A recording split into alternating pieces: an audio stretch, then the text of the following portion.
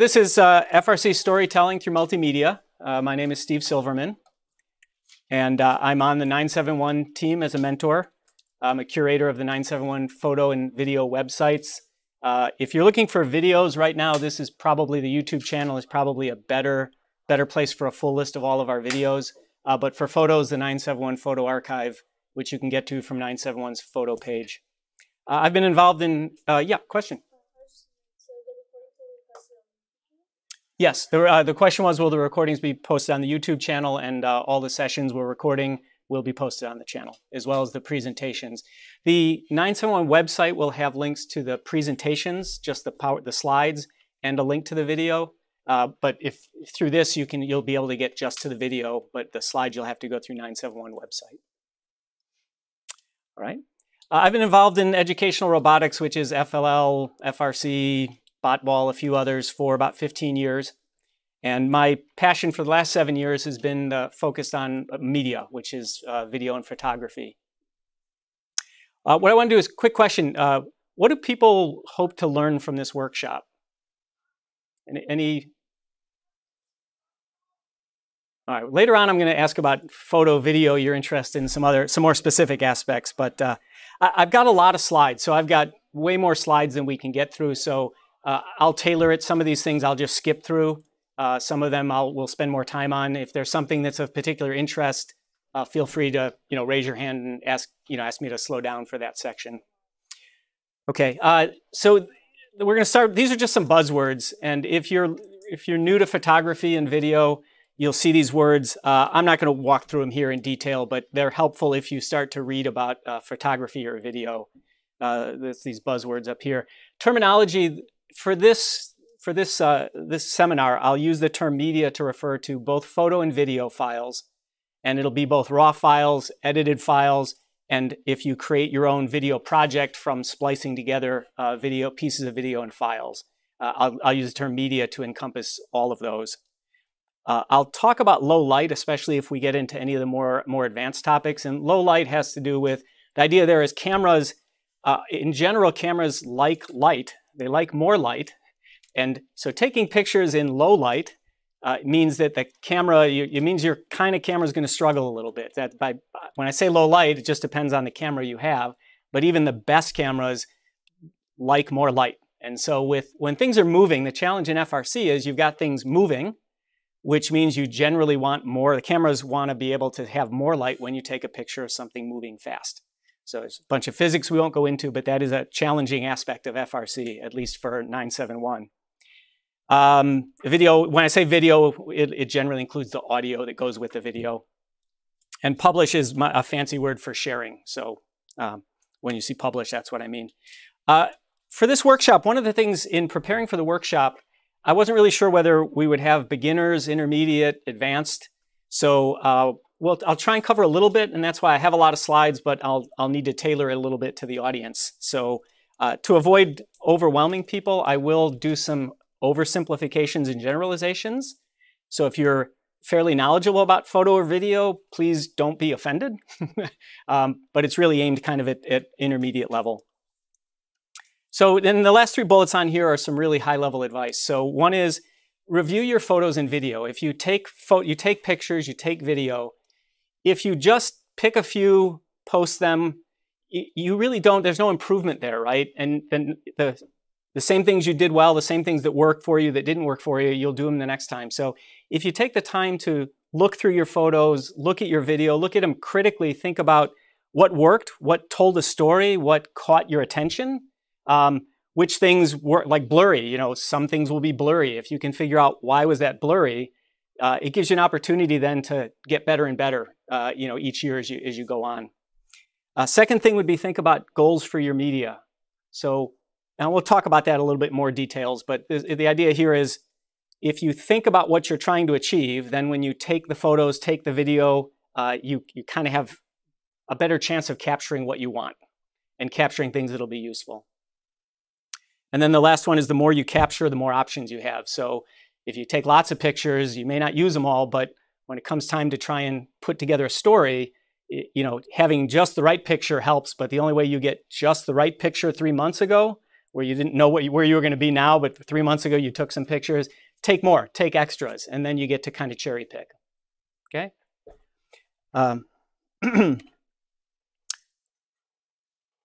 So for this presentation, I'll talk about some basics, talk about storytelling, and then if we have time and depending on people's interests, we can talk about more specifics about media, which would be photos or video, capturing, editing, and publishing.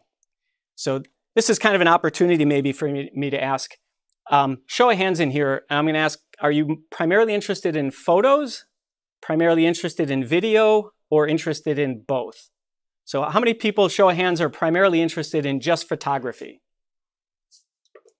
Okay, few. Are there anyone who's primarily interested in primarily in video? Okay, and then how many people are, hopefully it's all the rest of you, how many people are photo and video? Okay, all right. Yeah. I'm interested in the storytelling, how to figure out what the story is and how you accomplish a story. Okay. Because I think that's a big deal. And the comment was we definitely want to make sure we cover storytelling and how you tell a story. And that part I'll definitely go through that. And that part doesn't have to be quite as tailored to the specifics of photo or video. So we'll definitely cover that first. And then second question is, how many people would consider them in beginner, intermediate, or advanced? There's no specific topic. Don't get hung up. Don't think about it too much. How many people would consider yourselves a beginner and intermediate and advanced? Okay. So bad news for you. I have some advanced items in here. I'll mostly flip through those slides. But feel free afterwards when you see them, happy to talk about it, either online or in person. And, maybe there's a few interesting tidbits here, but we won't spend a lot of time on them. All right. So with that, some basics. This is a quick 45-minute session, right? But there's a lot of great material about photography and video and creating stories and editing video, editing photos. There's a ton of information out there. Free things on the web, stuff you can read. There's books, there's great videos on the web. You can take classes. What I wanted to do here was, if you're kind of new to this, when you're reading about photography, there's different types of photography. And when you get into more advanced levels, there's very specific differences here. But in general, if you're reading about photography and somebody's saying, well, this is great for event photography, that's where for FRC, your ears should perk up. Because by event photography, they mean it's not staged, people are moving around. It's very different than, say, a wedding, which has a lot of posed photos.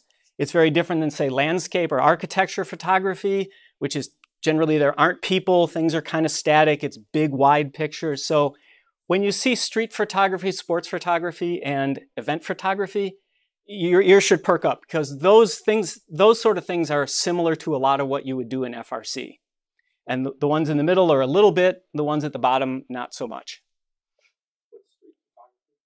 Question is, what's street photography? So street photography is kind of like you walk around with a camera and you see something interesting, a person, a place, some event, and you take pictures. So it's the difference between event photography is it's a predefined thing, it's kind of a constrained space.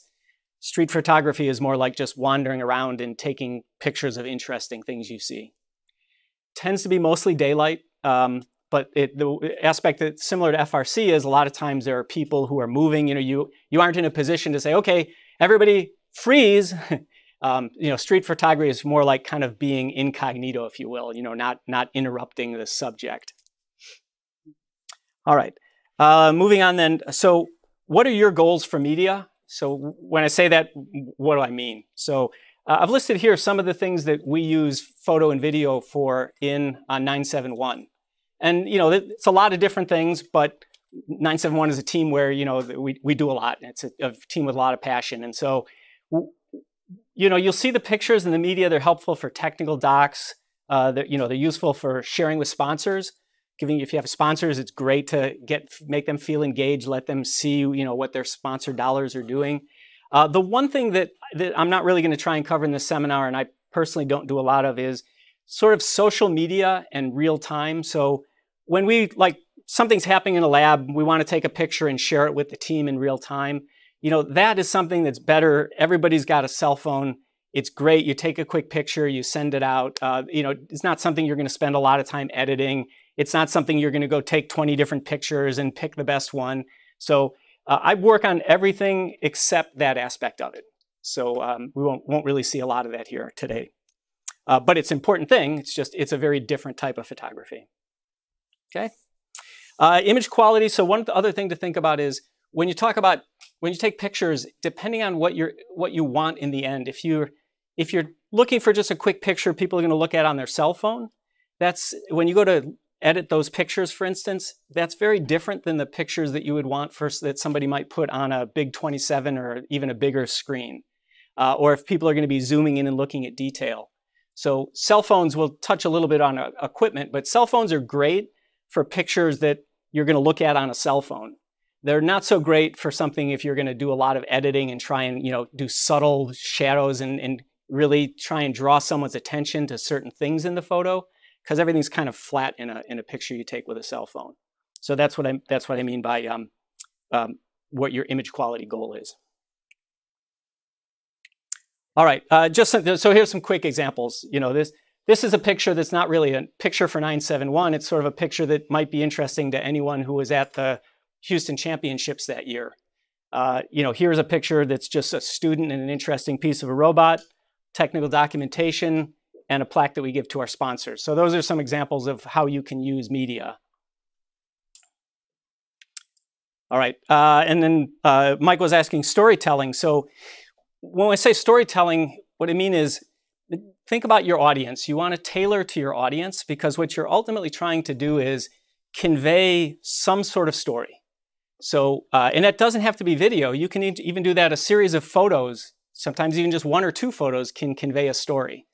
But what it does is for 971, the idea is we try and combine, you've got people, you've got robots, and you've got the journey, we call it, from kickoff to hopefully championships, but at least to regionals. And I'll even have some examples later about how a series of photos can almost tell a story. But at that point, any questions? It's just so quiet. I want to make sure I'm not putting everybody to sleep here. All right, everyone who's awake, raise your hand. Hey, all right, all right. Okay, so here's a picture. It's an interesting picture. I love this picture. I didn't take it, so I can say I love this picture. But you know, the context isn't at all clear, right? If you saw this picture by itself, you would have, unless you were there, you would have a hard time figuring out what's going on. But as part of a series of 3 pictures, kind of the team went to NASA, was invited to visit the NASA house team in Houston. And, you know, the team got to go into this area where the team has a field and NASA has some displays. And this was something that was on one of these little side rooms. So that's an example of kind of conveying the big picture, a medium picture, and then something specific. So here, question, can anyone figure out what these 2 pictures are trying to convey? What's kind of the subject or the story? Yeah? They're working on the robot? They're working on the robot, yeah. Anything more specific? Sorry? Putting transmission together. The comment was putting a transmission together. So we've got students putting a transmission together, and then students are actually maybe not the best angle. Like I said, later on I'll talk about taking pictures in different angles. This is them actually mounting that transmission on a robot. It's the ARM gearbox from the 2018 robot. Yes, yes, the ARM gearbox from the 2018 robot. It was a rather large transmission. Okay, the other thing is, this is about trying to convey, it's easy to take pictures. Certain things you will naturally be drawn to take pictures of. People smiling, people assembling a robot, things like that. Every year, at the end of the year, I try and look back at what aspect of the team did I fail to capture, right? What should I work more on next year? And can anyone tell me what these are pictures of? The implementation of scouting from practice to an event. Bingo, exactly. I've succeeded. I'm happy. You've made my day. So this is students working on preparing for scouting and then doing scouting. And that's a big part of 971 team, but it doesn't naturally draw a lot of photographic attention. But that's an opportunity for you to broaden out, tell a broader story, if you will. All right, I'm going to just play a couple of quick videos here. The first one is the intention here is to illustrate the essence of the game, not necessarily to show every aspect of it, but to just quickly kind of show the essence of the game and the robot from the team that year. Okay.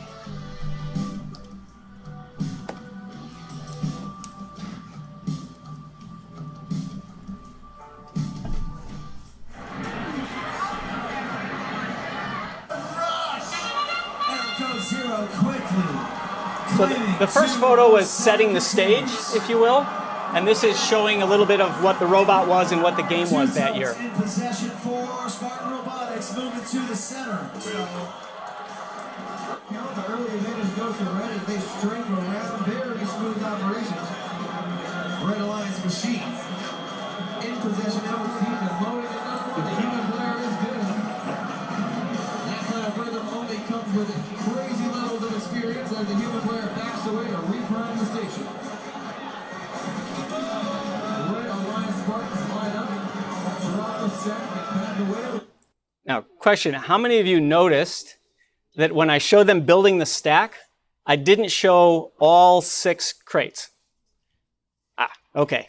So I showed the first one, so you see that idea of how they start, and then I wanted to show finishing the stack and moving it, which I thought was interesting, but the 4th and 5th crate, not that interesting, right? So I kind of tried to splice it so that your attention was not on the fact that I jumped, but more on the fact that the stack was building from 1 up to 6.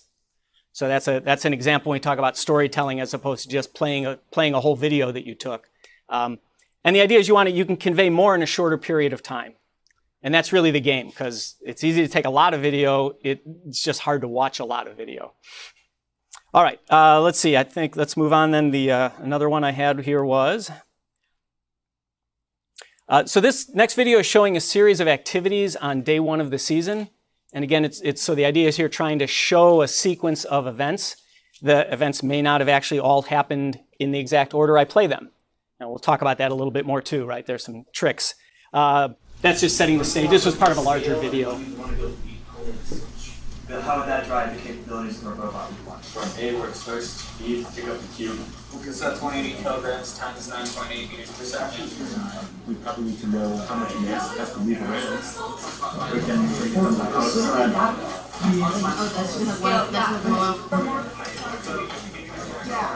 This is a prototype intake. We're using old parts from the 2015 third Rivals. Okay, so what you saw there was represented multiple pieces of video that were all much longer than what you saw, and other video of each of those topics, multiple pieces of video, which I threw away because that little set was what I felt was the minimum I needed to convey that story, to capture some of the people, capture some of the activities. And so that's the idea of storytelling as opposed to just posting photos and posting video that you take. So, all right, let's move on then from there. So is that kind of starting to make sense to people? Questions or, yeah? So for shooting those kind of things, do you have like a designated photographer that just like stands around and just shoots videos from things? Yeah, for the most part, that would be me. But if you have multiple people, it's actually great. But I tend to focus mostly on that. First, I was a mentor, did a little bit of video. Then I was a mentor doing a little bit of technical. We okay? I started doing a little more photo and a little more video, and eventually I've evolved to where I pretty much focus about 90% of my time as a mentor on taking a lot of photo and video. But we do, like, as I mentioned, some of the photos I like best, you know, some of those are pictures that other people have taken. And also, like, how long do you spend, like, taking those kind of clips that you cut down into, like, that video? Yeah. So I'm insane, but I pretty much am around most of the time the team is meeting. And there's one of the benefits is that way I kind of understand the context, right? It's not only do I have the photos and the video, but I watch what people are doing. I'll ask questions. I'll talk to people. So I kind of have an idea of how it all fits together. And then that way when I'm trying to pick which media to use to try and tell a compact story, or if I've got thousands of videos from a week, photos from a week, and I'm trying to pick just 100 or so, it helps me kind of convey a little bit of everything. So the more you take, the better. It's, obviously at some point you have to decide, your time, but the more the better. And again, the more you take and the more you study, you'll sort of learn what works better. So you get more efficient as time goes by. So that was sort of the storytelling part of it. I hope that gave people a little bit of a feel for that. What I can do next then is jump into the media. So now the kind of leading into your question, right? The how do you get the photos in the video? So in the slides, which again, I won't have time to go through all of them, but the way this is structured is I've got some information about capturing photos, some information about editing photos, and some information about publishing photos. And I've got a set of sections, similar things about video. So it's kind of the way it's structured. Again, I'll pop through with, again, for the more advanced topics, you'll see a few flash by, but hopefully you'll still gain something and we can talk maybe afterwards about some of the more advanced pieces. So capturing photos, and again, there's lots of material out there. If you want to talk about composition and when you take a picture, how do you, what do you put and how do you look for lighting? I won't go into that here, partly because it's a huge topic and partly because I'm not really an expert in that, right? I've learned it a little bit, mostly in my quest to focus on FRC photography. But what I will try and do is talk about what makes FRC unique, right? Taking pictures for FRC, there's some aspects of that that are different than a generic description of how to take good pictures. So that's what I'm going to try and focus on today, are some tips. And if things don't make sense or if there's some jargon or terminology, feel free to raise your hand. And hopefully, if you kind of go down this path, as you learn more outside of the seminar, hopefully anything here that doesn't make sense, hopefully it'll kind of make sense. Also, you can also email me. You can also find me, at tournaments and come and visit 971, right, if you want to learn a little bit more or talk about it. All right, so with that, here's a great example. If you think you might use photos in a video, try and take most of your photos in landscape. That means like this. You can turn your camera this way, and that's called portrait. And it's called portrait because turning your camera this way is a great way to take a picture of a head, someone's sort of shoulders and head. But if you try and use those photos mix them with video, video is always this way, right? We're not going to turn the screen. So if you have a lot of photos that are portrait, it becomes more work to figure out how to use them with video, because you either have blank stuff on the side or you have to put multiple ones together, and you always have this white space. So that's an easy tip, is try and take most of your pictures in landscape mode. Okay, make sense? And this one, we talked about this already, is spend more time with the team. That's a great way to be able to learn more. It's an opportunity to take pictures, but it's also a great way to learn what the team is doing, why they're doing it, a little bit of the philosophy behind it, as well as the design of the robot. How do the pieces of the robot work together? Take multiple photos. So that's best example I have is if I'm taking a picture of this laptop as part of my FRC team, I would probably take the first picture this way, right? I see the keyboard, I see something displayed. But later on in the season, maybe I've got someone who's working on the laptop and I want to take a picture of them. That picture I probably would take from over here so I can see that person's face, right? So if the only picture I take of the laptop is from this angle, and then I take a picture of a person from that angle, it's harder to convey some continuity.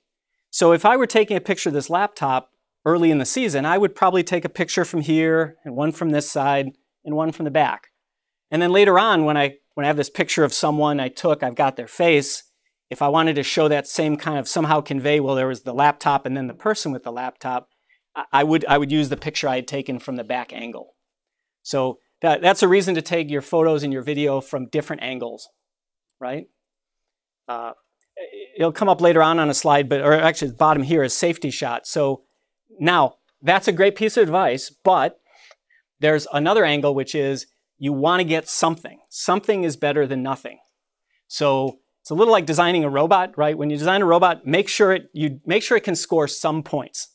Make sure it can score the easy points before you try and do the more advanced stuff. So when you're taking pictures, you see something interesting or important, take a picture.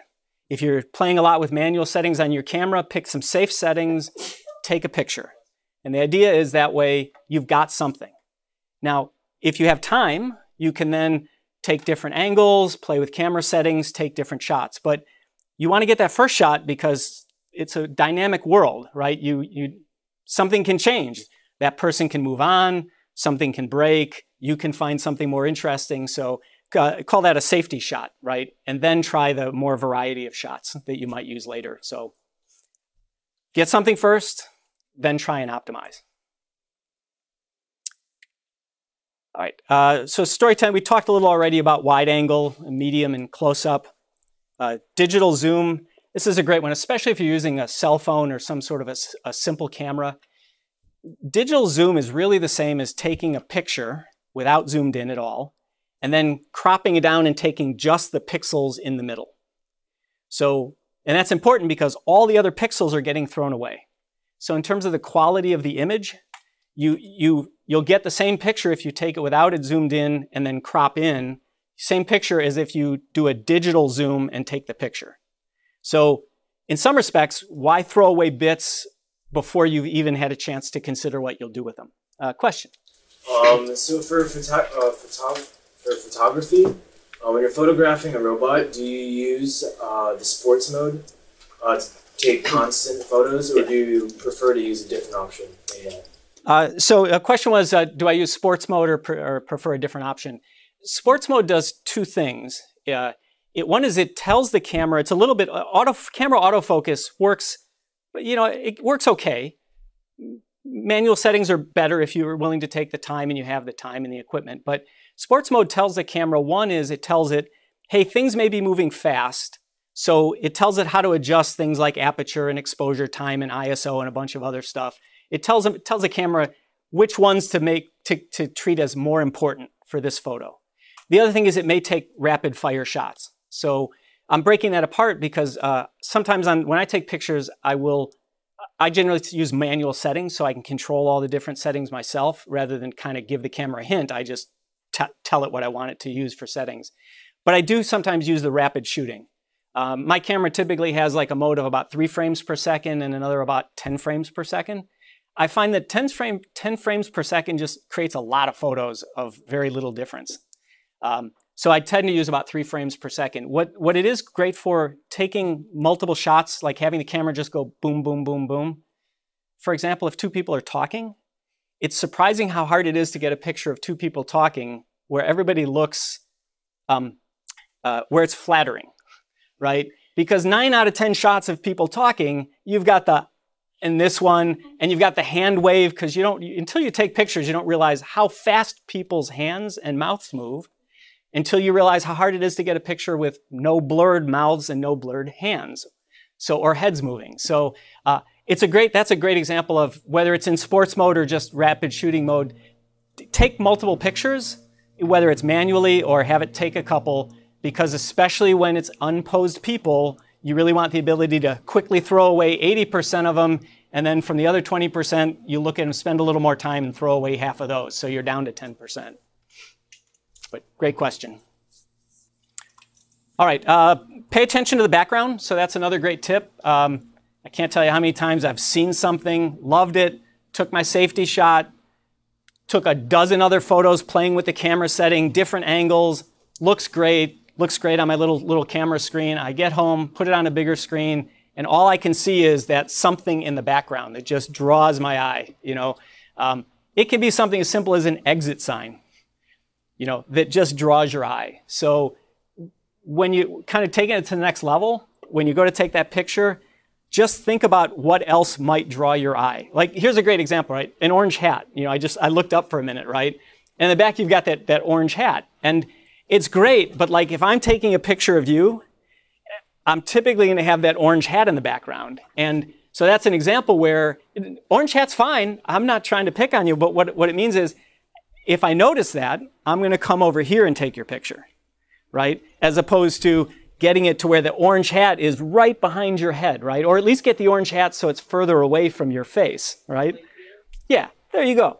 But again, and that's my job as a photographer. My job isn't to ask you to move, right? That would be posed photography, but in kind of event photography, unposed things, my job is either wait for you to move or I move, right? Or wait until he moves, But again, that's the good example. Get the safety shot, then go try and find one that doesn't have the orange hat in the background or not as prominent. All right, is this kind of useful to people, right? Is this, okay. The biggest technical so FRC, right? FRC is relatively low lighting, relatively lot of motion. And as I mentioned early on, that's a big challenge for cameras. And it's one of the reasons that as I've tried to get more advanced in photography, the lenses keep getting bigger. The camera bodies get bigger, but that's partly just because it doesn't make sense to put a huge lens on a little teeny camera body with a little sensor inside of it. And it's not about the length of it, it's about the front element on the lens. How big that front element of the lens is determines how much light you're capturing. Everything after that is just how well it captures it and how well it deals with low light. So unfortunately, electronics have kind of figured out a lot of cool things. They've figured out a lot of neat things you can do electronically. And electronics can compensate for low light, and that gets better every year, but they're just compensating. They're not really somehow fundamentally changing the fact that if things are moving fast and a camera wants to capture an image, you really want a lot of light.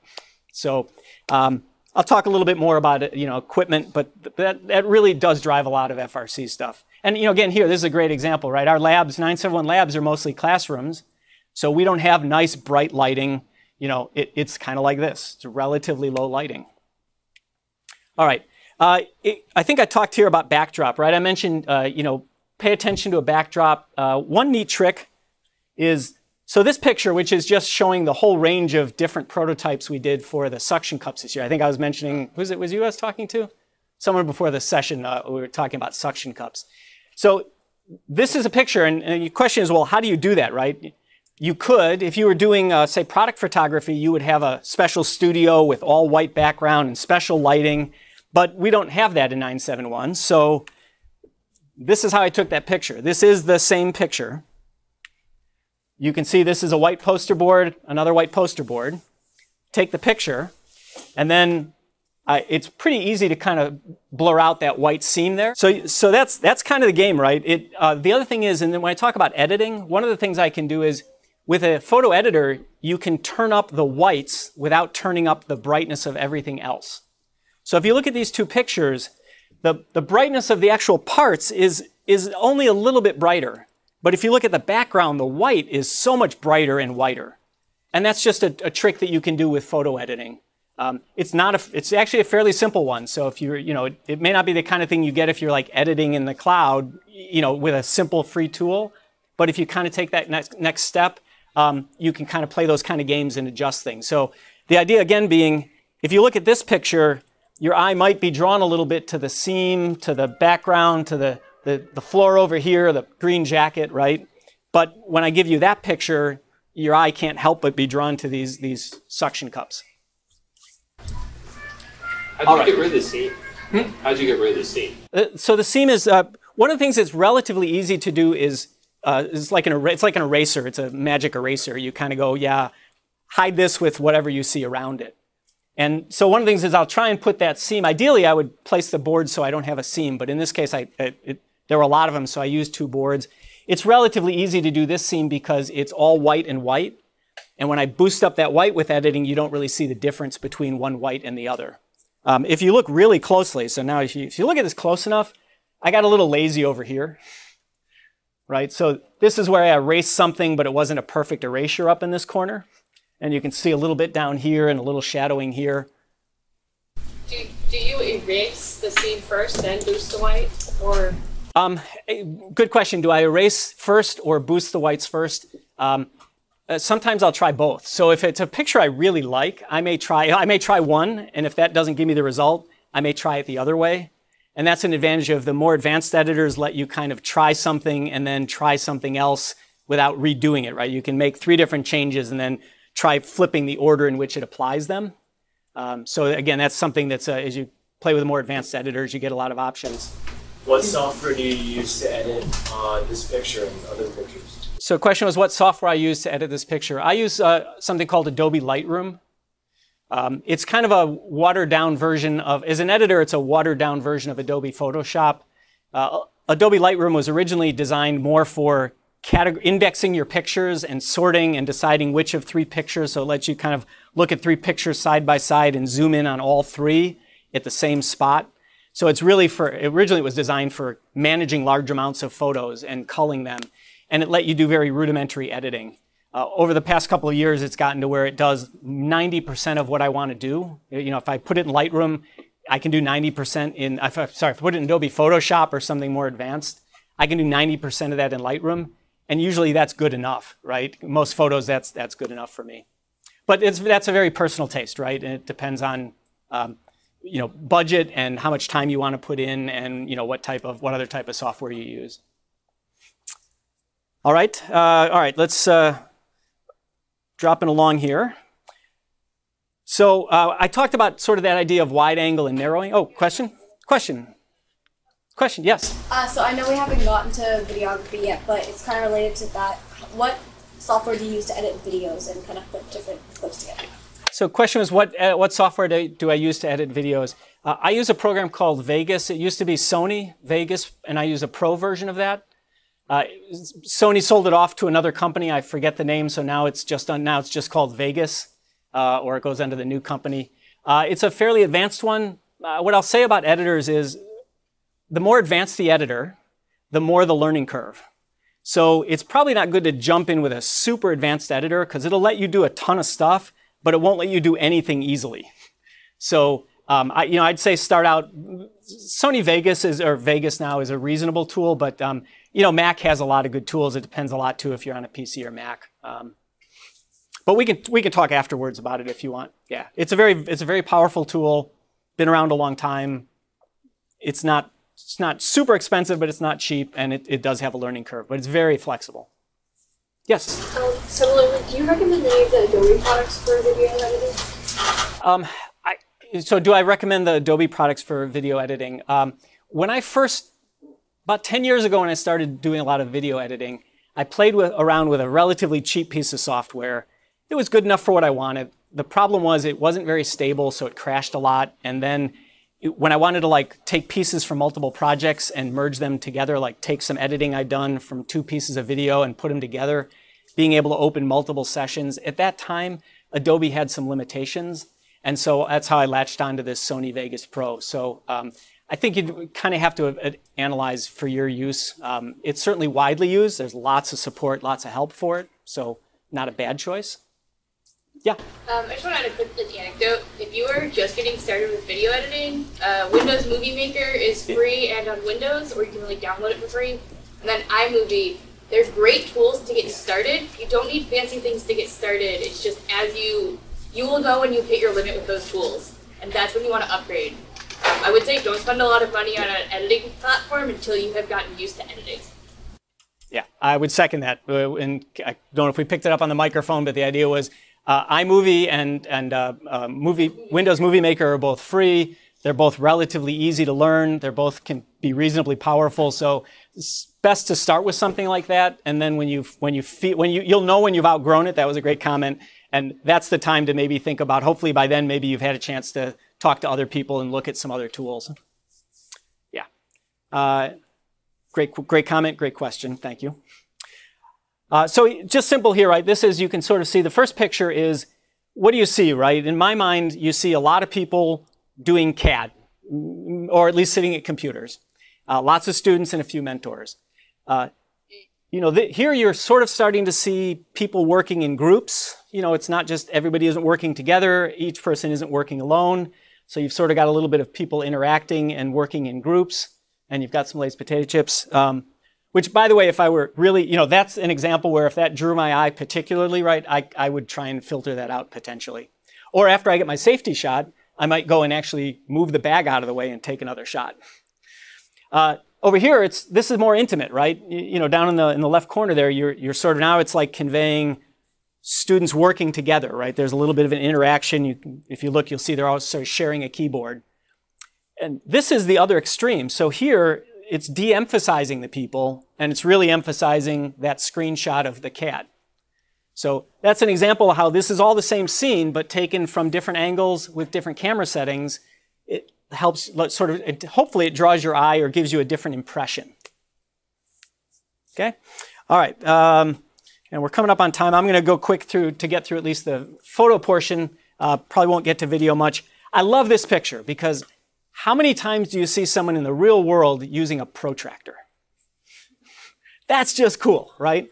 That's a protractor. That's cool, but the context of that is pretty fuzzy, right? You wouldn't really know what you're doing.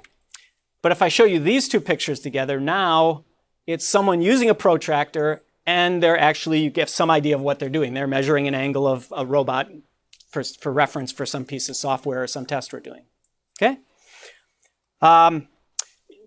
This is an example of seek out a unique place, seek out a different perspective. So this is a picture of Houston champs last year. And I wanted to get a shot of all the fields. And you can't really get at the end of the field. There's no place to take a picture from the end of the 6 fields where you aren't just blocked by everything. So for this picture, I went to the highest spot in the stands. I went to the back corner of the stands. I put my camera on a monopod and raised it up about 6 feet as high as I could and leaned it back as far as I could off the back of the bleachers to try and get as much of that wide angle shot of the fields, right? So I think there's a next one. This one's even better. So this was in, I think, St. Louis, maybe a couple of years ago in St. Louis, the pit area. And if you've ever been there, you'd wonder, how do you get this shot other than having a drone, which they didn't even have drones much back then. So the way I got this shot was I was looking to get a view of all the pits. And I noticed there was a window, and it was dark most of the time. But one time I noticed lights were turned on, and it looked like some people were in there, maybe having a banquet or something. So I waited a while, and I went and found my way, searched the back stairways, and found this room. And I found that the caterers were there cleaning off the tables and taking away the leftover food. The meeting had ended. And I asked, "You mind if I come in?" And I went in and got my camera up against this glass and took this shot. So always look for a different perspective, right? Here's another example, perspective. So same basic activity. If you think about it, I wish I were that fast, but obviously this was not shooting the same time, right? This was not the same ball launch from 2 different angles, but I have to be really fast.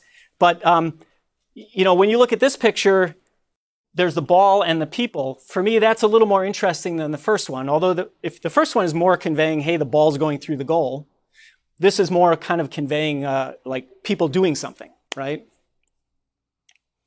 All right. Who can tell me what I'm trying to convey with these 2 pictures? Anyone? The prototype's the real thing. Prototype the real thing. That's one aspect. I was going to say trying out different types of rollers. Trying different types of rollers. Yeah. So that's an example where, and this is a great example because these 2 pictures may have been taken days apart. They may have been a few hours apart. They may have been days apart. Obviously, the screwdriver magically changed into a ball, but other than that, if you ignore that. But whichever one of these I took first, I probably took from multiple angles. And I probably took the other one from multiple angles. And then at some point, I realized I have 2 that are the same angle, and so that's kind of cool. Okay? All right. I think that's another example of perspective. So this was taking a picture at Houston? St. Louis. Thank you. My intent was to try and convey that there's multiple FRC fields, right? Not just one field, but multiple fields. And I took this picture one day, thought it was pretty good, went back to my hotel room, looked at it on a bigger monitor that night, and I couldn't quite get it to convey that, right? I could crop it and I could play games with it and change the brightness and the shadows, but I really couldn't quite get it. So the next day I went back and I found a different perspective where I just went up and up and up and up and up and up in the stands, up to the nosebleed section, truly nosebleed section, where nobody from FRC was. It was dark, it was dingy, but it allowed me to get a photo with that kind of the big picture that I was trying to convey. So that's an example of move around, right? Take a safety shot and then try and improve on it. All right, I'm going to go pretty quick. We've just got another minute or 2, and then we'll try and get at some questions. Auto mode for cameras, it's great, it's convenient, but at least experiment with manual settings. Especially cameras have ones where you can manually set certain things and let the camera adjust other things for you. Question? No, okay. All right. It is an example of a picture you won't get with auto mode, right? The camera just isn't, even if you set it in sports mode, it's just not going to be smart enough to capture what you're looking for.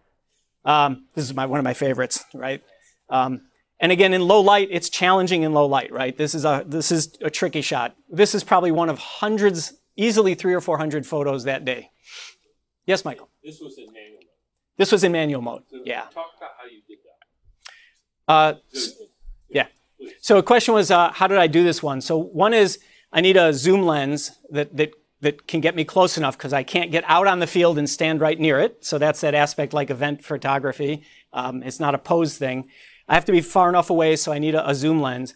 I need a lens and a camera that are good enough in low light to be able to capture a photo like this where it has to be a relatively quick exposure time so the robot isn't blurred. And it has to be relatively quick exposure without a lot of light, which means you need a pretty good lens and a pretty good camera for this to not be either blurry or really, really grainy. Did you have it like 10 per second or something? Or Yeah, so when I like this, I'll often have it shoot rapidly, about 10 per second, and I'll just press the shutter, get 3, 4, 5 shots. And then the next time the robot comes over that same place, I'll take 3, 4, 5 shots.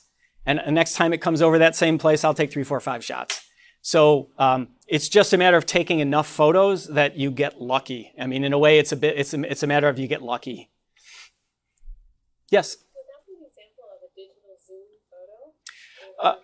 Yeah, great. So when I mentioned digital zoom, that was only half of the story. Optical zoom. So a zoom lens is doing zooming through optics, and so there you're not throwing away any of the picture essentially. So that's the idea of a zoom lens, is it lets you kind of zoom, but the sensor in the camera, you're using everything you've got. Digital zoom, and cameras will sometimes have a digital zoom option. Even with a zoom lens, your camera may give you the option of zooming optically, and then it'll zoom digitally if you want to zoom more. And that's a great example of as you get more advanced, turn off the digital zoom. If you're doing more advanced work, optical zoom, very useful. So yeah, thank you. All right. Like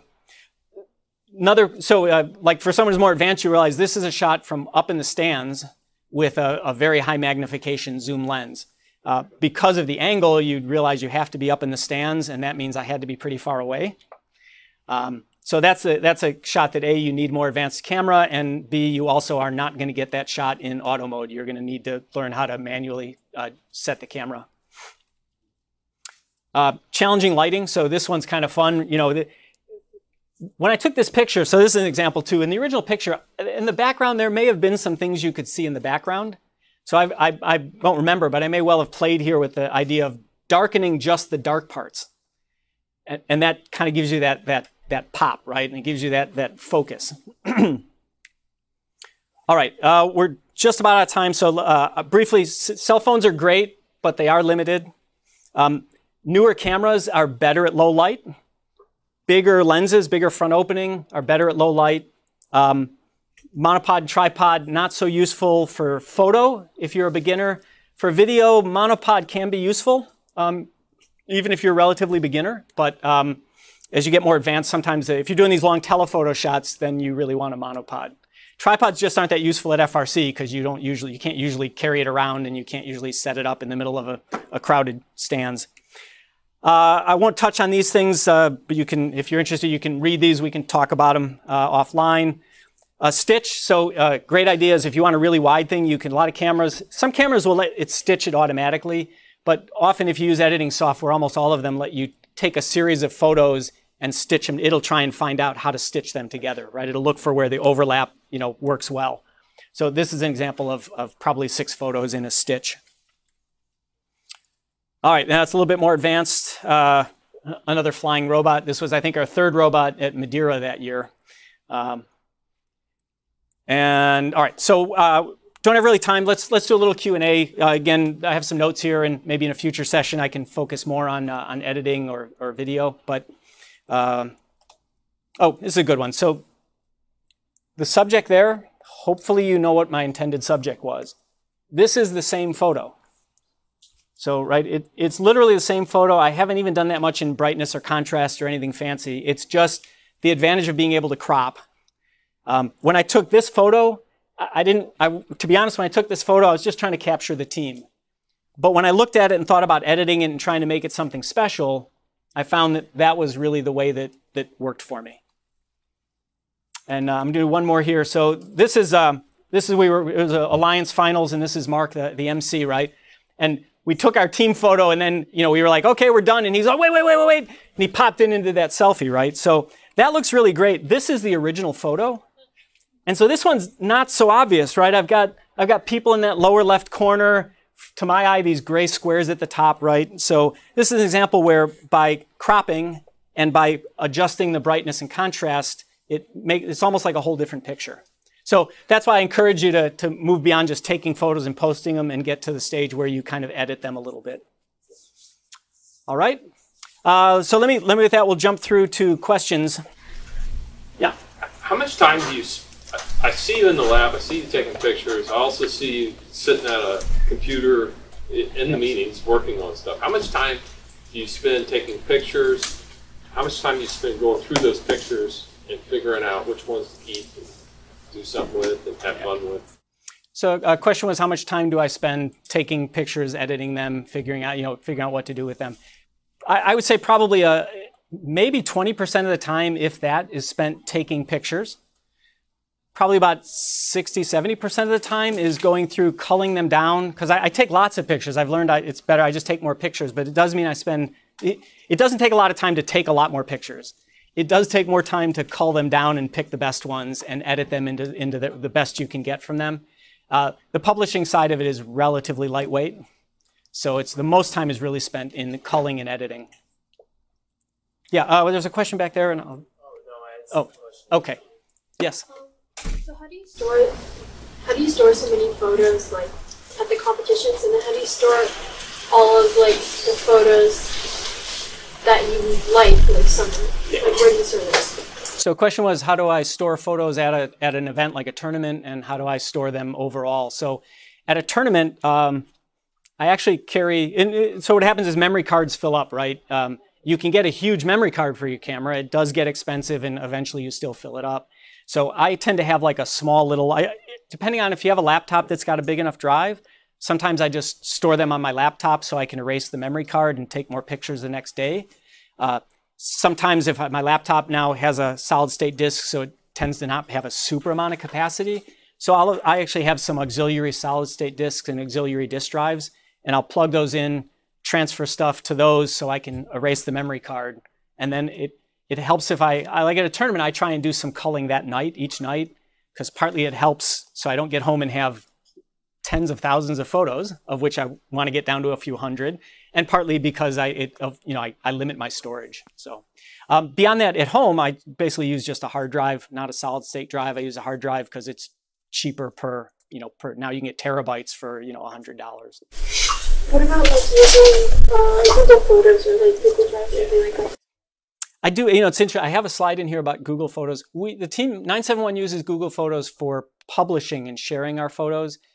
It's actually not great for that. I'm not sure I would choose it again as our main public sharing. It's not really intended for that. It's got some things that are nice, but it's not really intended. The biggest limit is you can't publicly discover anyone's Google Photos.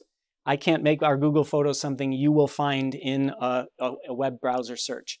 I have to somewhere publish a link, a URL, and the URL, I can set it so that anyone with that URL can see our photos. So Google Photos has some benefits. I've got a slide in here, it has some pros and cons. That's how we do for sharing, but I actually keep my original photos are actually so big that when I load them into Google Photos, it compresses them a lot. I can tell it to not compress them, but then it uses a lot of space and it's no longer free. So it stores reasonable compression. The resolution it'll show is good enough, so free is great.